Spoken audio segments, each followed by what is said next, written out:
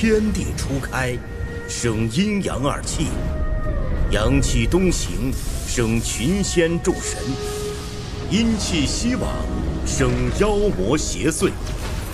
仙魔二族势如水火，征战不休。天地初成，世界不稳。 红军老祖将世界划分人、魔、仙三界，为保三界太平，红军老祖取天地阴阳二气之精华，炼玄剑圣天，立于九天之巅，护佑天下苍生。历经万千岁月，玄天圣剑已初具灵识，即将渡劫化人。 不料，觊觎圣剑已久的妖皇帝俊，趁天地昏暗之时前来夺剑，妄图一统三界。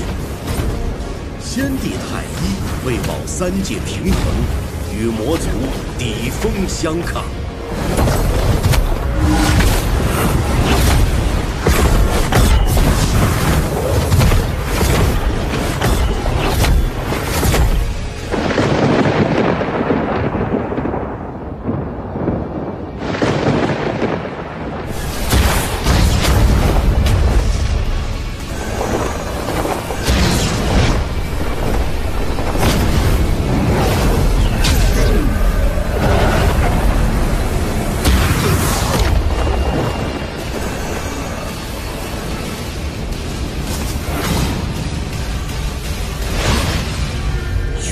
圣剑一统万年，今天没人能够阻止我。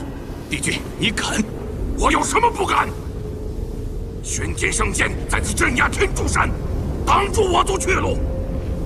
不然，三界早已被我妖族统治。今天，我必定将其取出。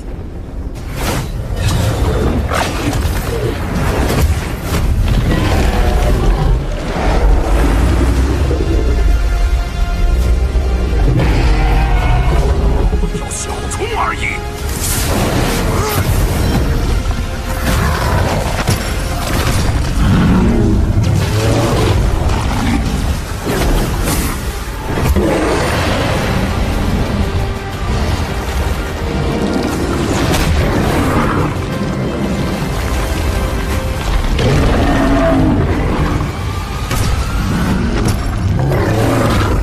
神魔二族倾力而战。 殊不知，这两股灵力会死，足以摧毁九天之巅。渡劫中，玄天圣剑也遭受波及。危难中，剑灵未用鞘灵周全冲挡至前，剑身崩碎，灵石尽失，坠入凡尘。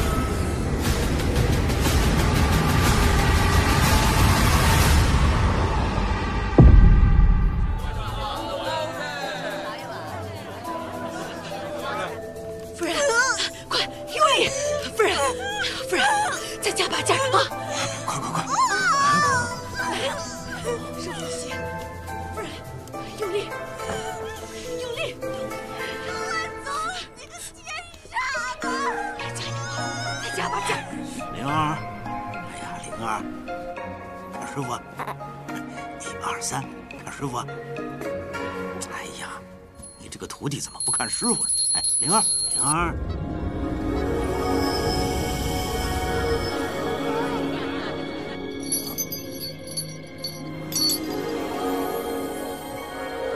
金蝉徒儿，师傅，照顾好师妹，为师去就回。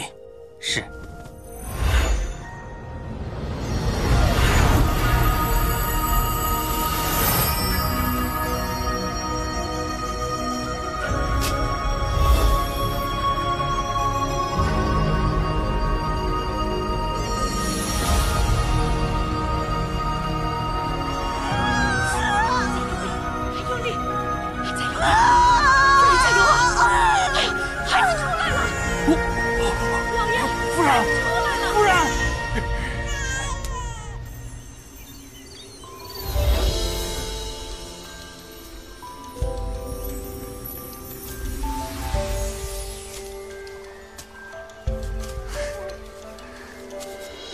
你我在此相见，倒也有缘。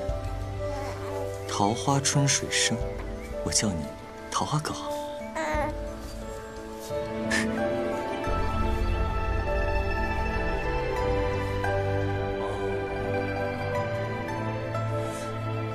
启禀老爷，门外有一仙师求见。仙师？对，快请，快请。好。庭长不必多礼，我已不请自到。小公子降生之时，天降异象，此乃祥瑞之兆，大吉也。啊，谢谢仙师吉言。不知小公子尊名？啊，单名一个钱字。哦，至刚至阳者钱，至明至广者钱，好名字。此物乃防御之宝，灵气充沛，能保佑小公子平安顺遂，不被邪物所侵，贺小公子降生之喜。谢谢仙师。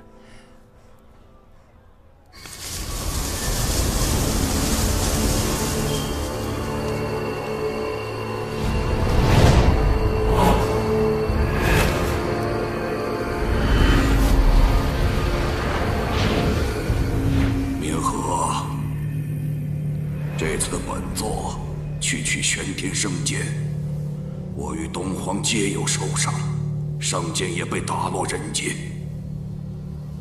你速去人界找到玄天圣剑，不得有误。是。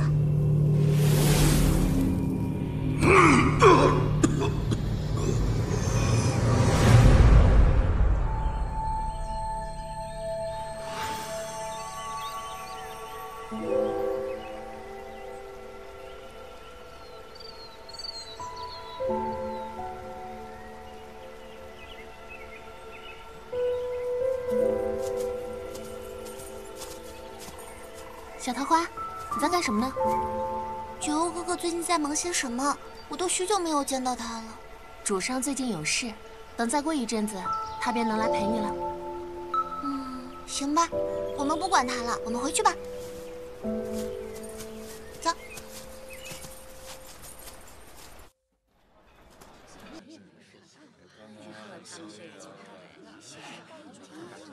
龟龟何所年？龟龟何所知？前儿问龟龟，前儿心明了。哇，宝贝啊！离卦，火也。你去你家灶前看看，说不定能找到丢失之物。哎呀，我说你算完了就赶紧走吧！你看我了，看我了。哎，急什么急啊？你什么时候来的？慢慢去，我还没算完呢。龟龟，你说什么？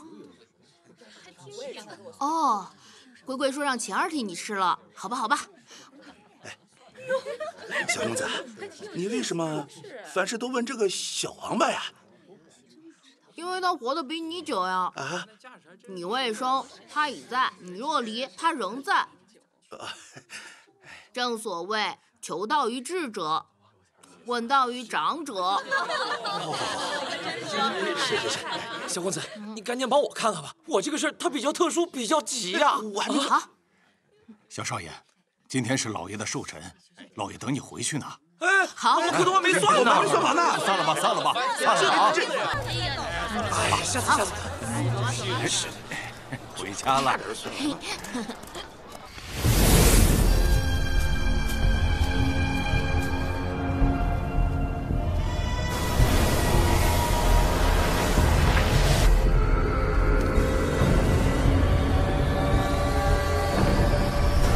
祝赵老爷您福如东海，寿比南山。谢谢。父亲寿诞，孩儿祝父亲福如东海，长命百岁。乖，我儿子可真乖。今天晚上多喝一杯啊，不醉不归。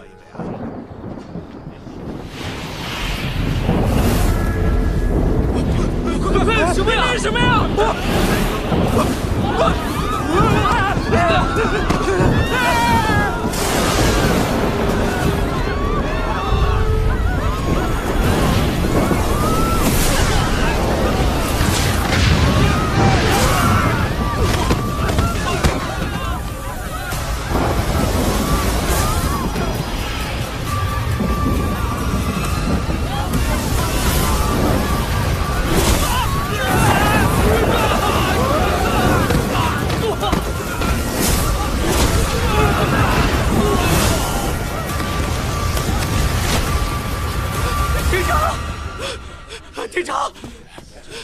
何事慌张？妖族来了！快啊！快走！弟弟，娘亲，不怕不怕。周仲，带婵儿从后院走。父亲，我不走，少爷，我要和你们一起杀妖怪。胡闹！妖族进犯岂是儿戏？啊！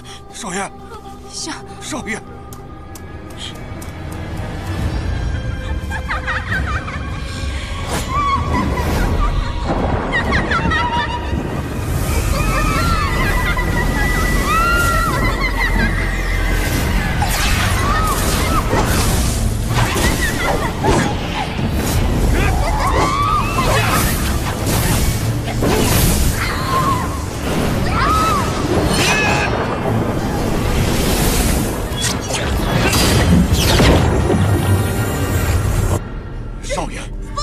法力高强，你不是对手，还是保护自身安危要紧。晴儿听话，快随女中伯离开，快走！少爷，快走，快走！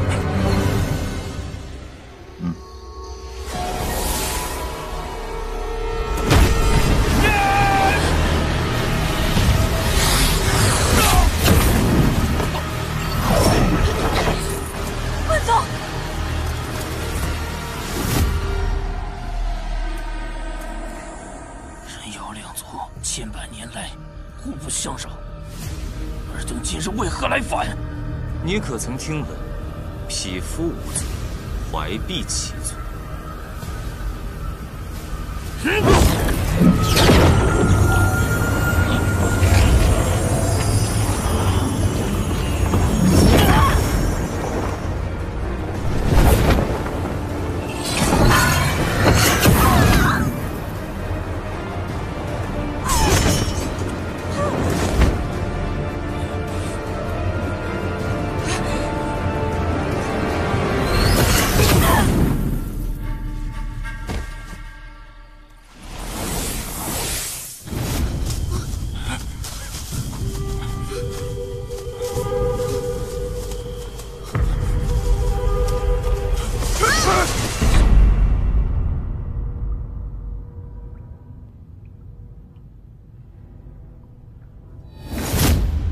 少爷莫怕，是我。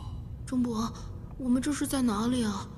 少爷，之前我们滚落山坡，刚好停在这个洞口。我见此处隐蔽，便带少爷进来躲避。那我爹娘怎么样了？少爷放心，老爷夫人吉人自有天相，一定不会有事的，放心吧。嗯。少爷，你看那是什么？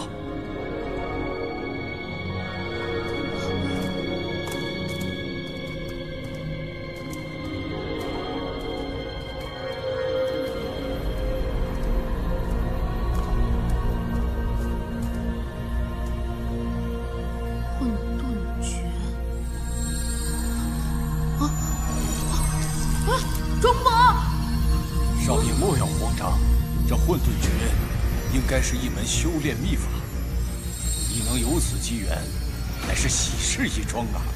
那我应该怎么办？放下戒心，接纳此法。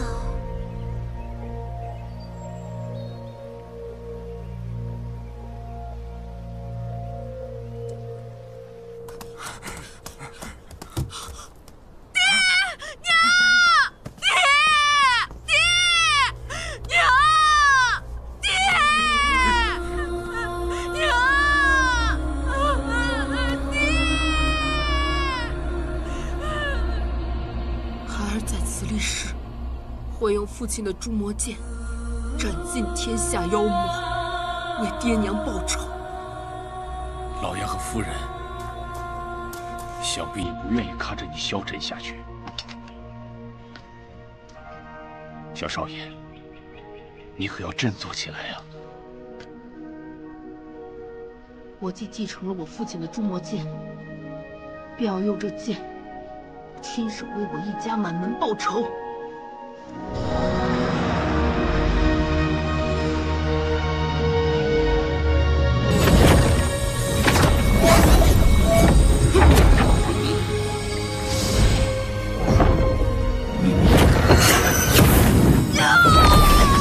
少爷，你还好吧？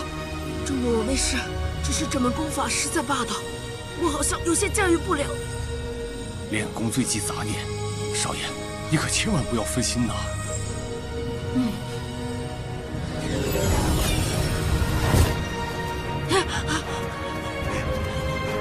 不要过来呀！只可惜我如今太过无用，我现在报不了仇。5年、10年、20年，总有一天，我要手刃仇人，以告慰我爹娘在天之灵。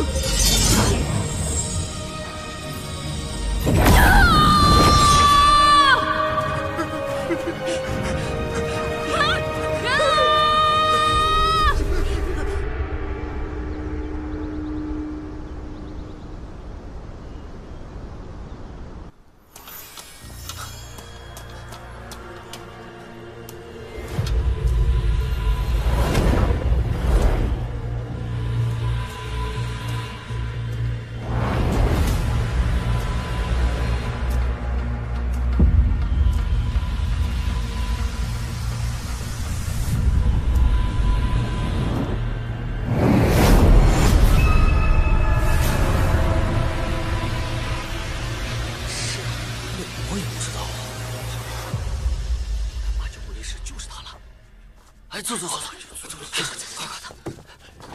哎，来，大仙来了，大仙来了，过来呀！来，大仙，你可算来了！你要是再不来，我们玄村老少少都要被妖怪给吃光了都。是啊，大哥，您先别激动，我不是什么大仙，你们是不是认错人了？你一看就衣服不凡，肯定是我们要找的猎妖师。是啊，我是猎妖师，不过，你跟我说一下，这里到底发生了什么？我们这里啊，是西黄村，一直相安无事，可是1个月前开始就怪事连连了。先是大家的牲口大批量死亡，我们以为是山上的野兽出没，直到后来开始死人了，到今天都死了7、8个了都。只能寄希望于斩妖除魔的义士，这才重金礼聘，请你们过来帮忙的。对呀，要救救我们！重金礼聘。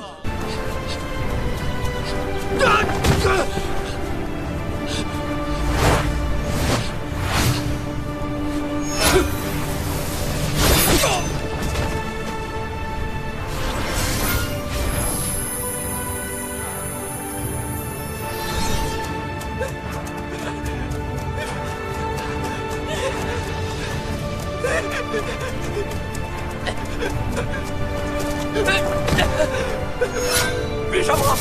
我就是爱国人。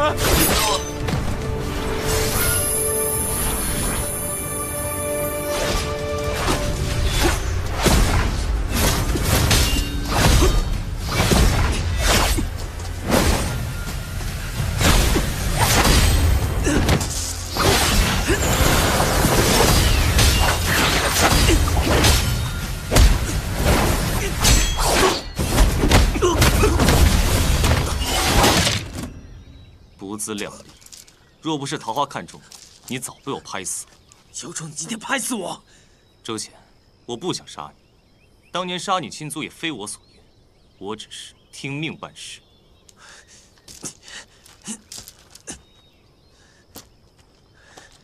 我管你听命于谁，等我杀了你以后，我迟早会去找他们。你可知你父母当时为何而死？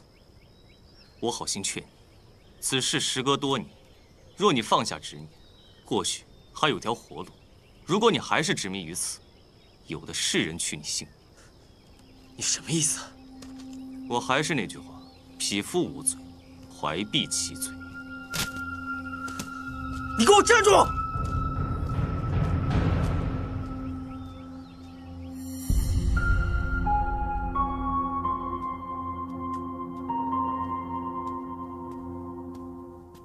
少爷，吃点东西吧。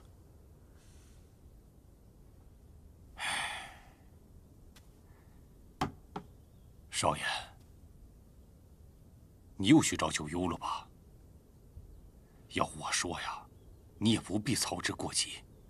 君子报仇，10年不晚。钟伯，是不是取了桃花的丹？他真的不会有事？哎，那是自然。只要你们2人结合，运用阴阳调和之法，便能保证桃花姑娘安然无恙。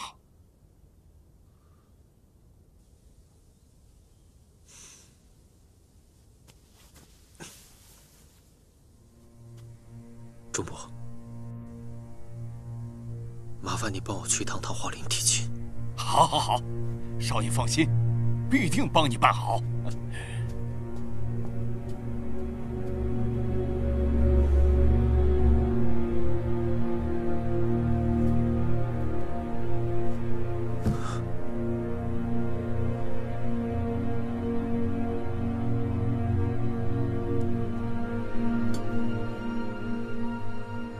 我听钟伯说，你最近都在夺丹修炼。是。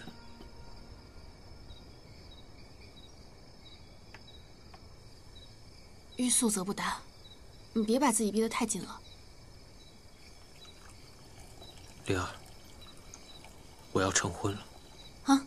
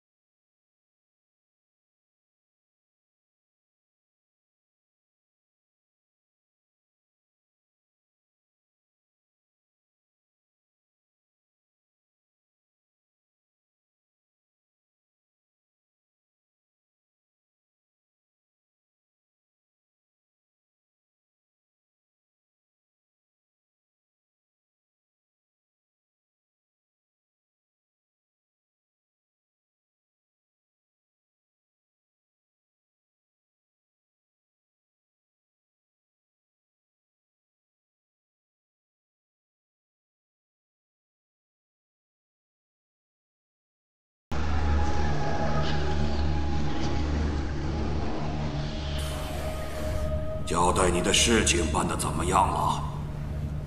禀尊上，周乾已被属下说动，同意交合娶丹，只待明日去桃花林提亲。去桃花林提亲？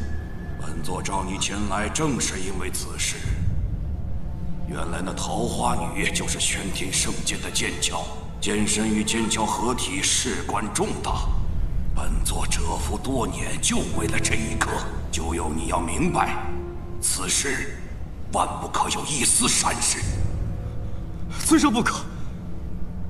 桃花有本人一手带大，早已视同亲妹，只求尊上能放过她。放肆！待本尊在剑身剑鞘合并之时，将2人炼化，圣剑便能为我所用。到时我妖族便可以一统3界，在妖族大业面前，区区一个桃花女如草芥蝼蚁一般，算得了什么？本座要的是整个3界。有妖，龙前是玄天圣剑的剑身，灭周府，继而引诱周乾修炼妖法。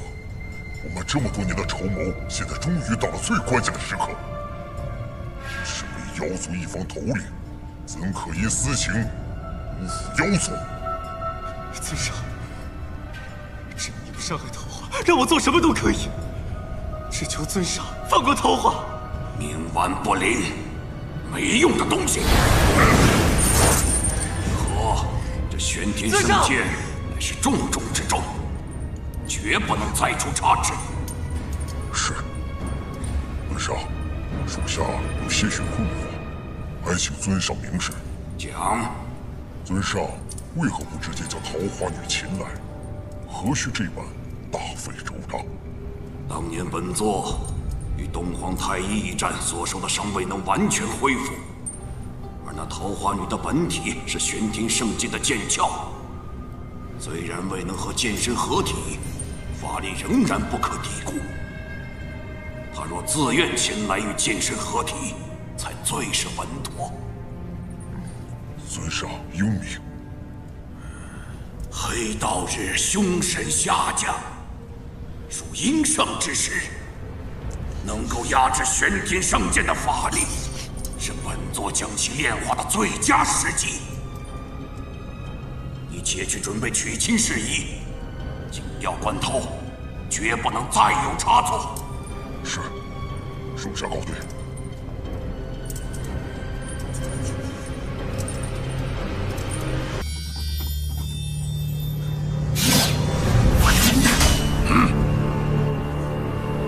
钟伯，你周乾，看清楚，谁是你的钟伯？你是谁？我钟伯呢？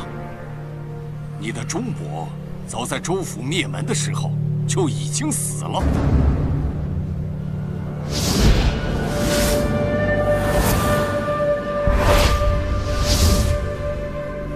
原来是你的所为。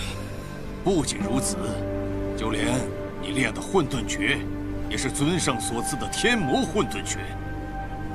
我杀了你们！尊上，剑身虽到，剑鞘也不容有闪失，明白了吗？属下明白，属下这就去接桃花女前来。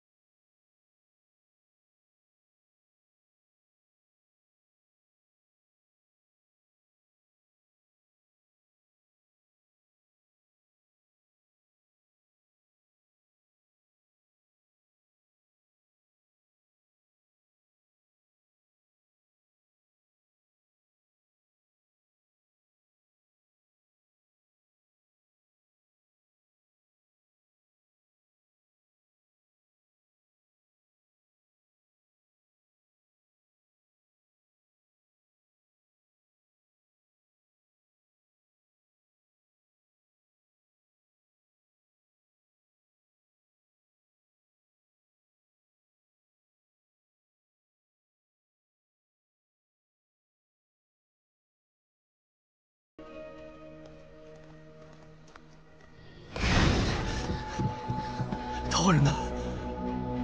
周中带着聘礼前来提亲，小桃花已经随着花轿离开了。你们怎么不拦着他？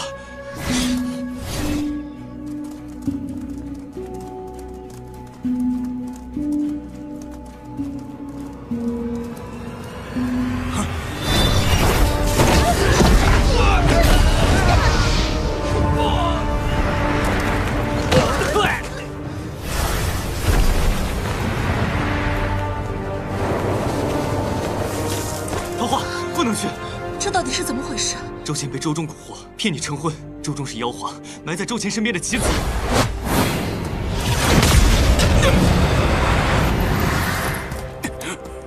九幽，你当真要背叛妖族吗？我绝不会让你们伤害桃花。那你就和他一起去死吧！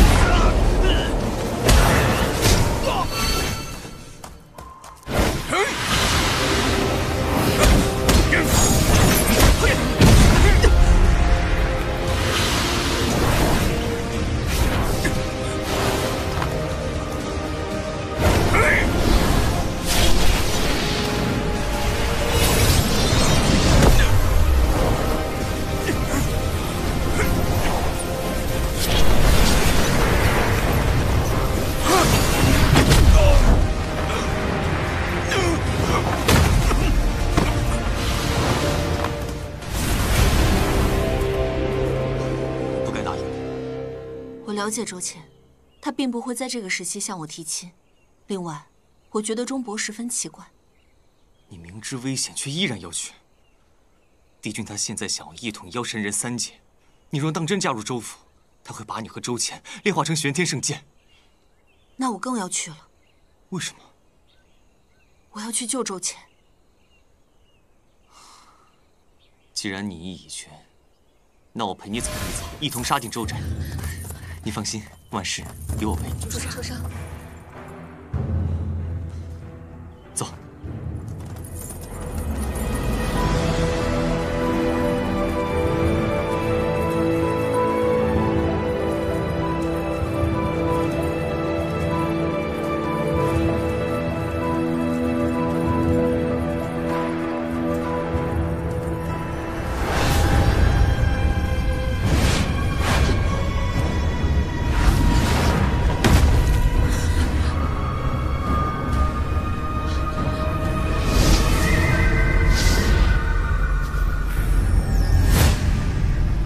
地牛，那妖有些异常。如何异常？他身形呆滞，神情麻木，不像是活物。这便麻烦了。傀儡不知疼痛，不惧生死，最是难缠。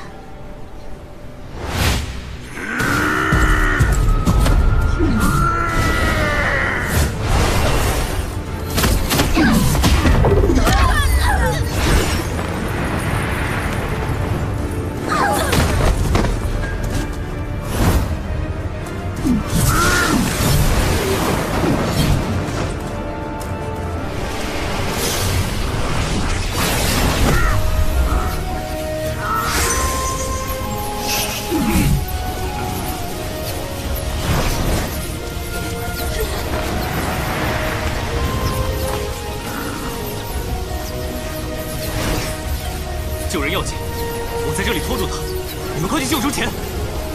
好。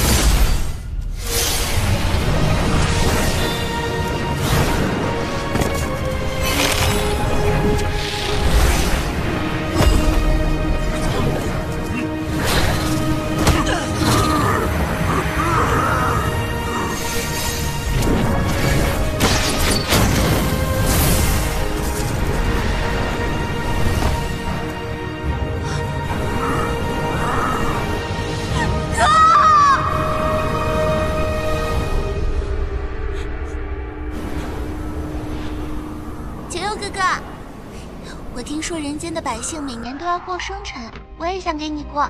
这长寿面是我好不容易才学会的，快尝尝。你怎么会想到这个？因为大家都要过嘛，别人都有的，你也要有。你看你这小脸都弄脏了，哎，别拿衣服擦呀。哥，你在干什么呀？给你做一个小桌子，省得以后咱们的大神医拿个东西还要在桌子边蹦来蹦去。我还会长高的。等你长高一点，我就给你做个新的；再长高，就再做一个。等你老了，7老80，我就给你做碗帐。你这一辈子是逃不脱我。桃花，我心中多少未尽之欲，如今再说也是徒意。你我今生情缘已尽，若是有来生。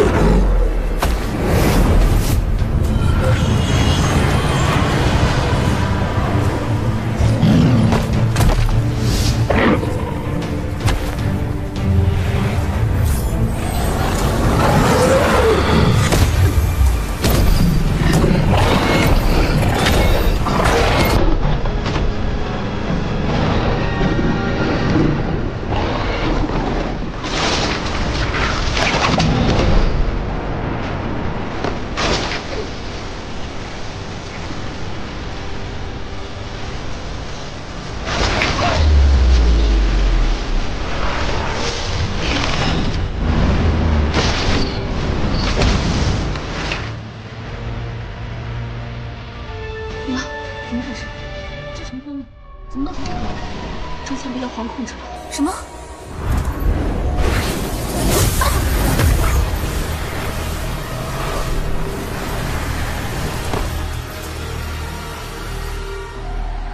臭妖怪，还不快从周乾的身体里滚出来！哪儿来的黄毛丫头，也敢来这里跟本座叫嚣？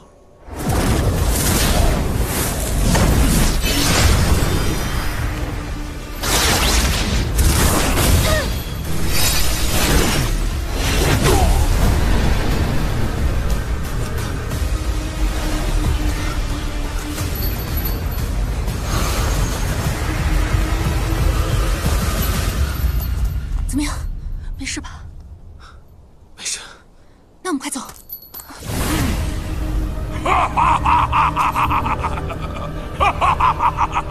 还想跑？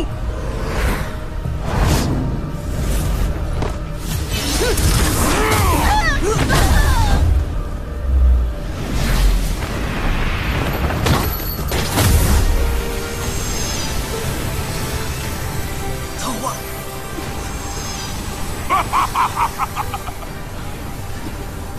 周乾，你所练的功法，乃是我妖族的天魔混沌诀，传出的玄天神剑，始终有我妖族的气息。这天下所有的魔法妖功，都由我所控。你奈何不了本座，给我破！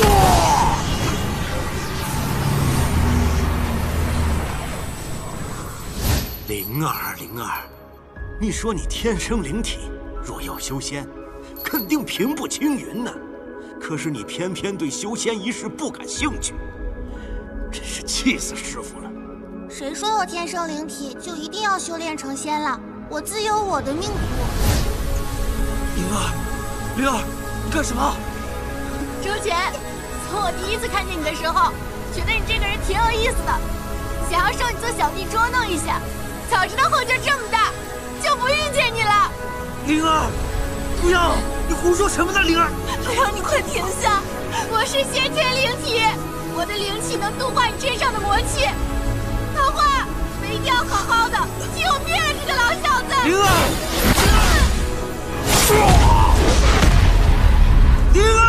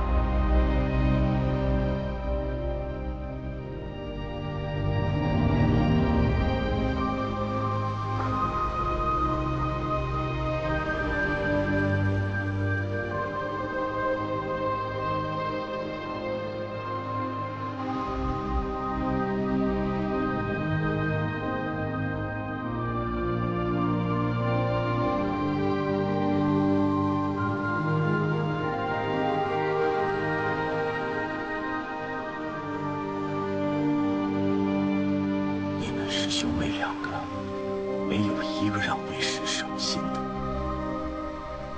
此劫一过，为师渡你们到昆仑山修行去吧。